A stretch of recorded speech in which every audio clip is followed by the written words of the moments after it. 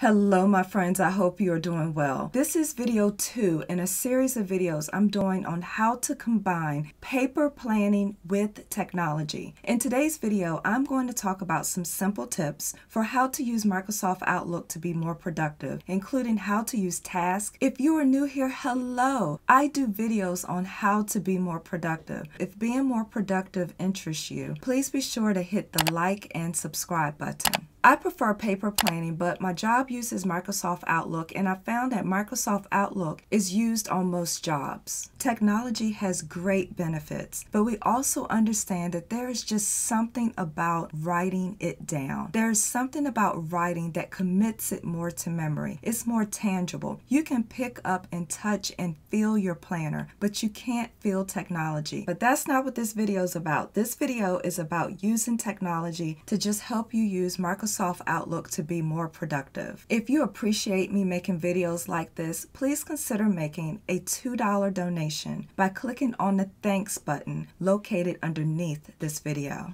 Now, if you were using your paper planner, one of the first things that everyone does in a paper planner is write a to-do list. Well, in Microsoft Outlook, a to-do list is called a task. A task is simply an item that you create that you want to track until it's completed. So to get to your task, what you're going to do is in the left-hand lower corner, you're going to hover over the icon and click on task. By the way, I am using Microsoft Outlook for Mac. If for some reason you have a different version, or if you're on a different operating system, your navigation may slightly differ from what's being shown here, but it shouldn't differ by much. So what we're doing here is we're making a to-do list by using the task feature in Outlook. So from the task pane in Outlook, you're going to click on New Task. A new task will open. Click in the subject field to add a subject to the task. Now from here, you can enter a due date for this task, a start date for the task, and even a reminder for the task. And you can see a list of all your tasks right here in the middle.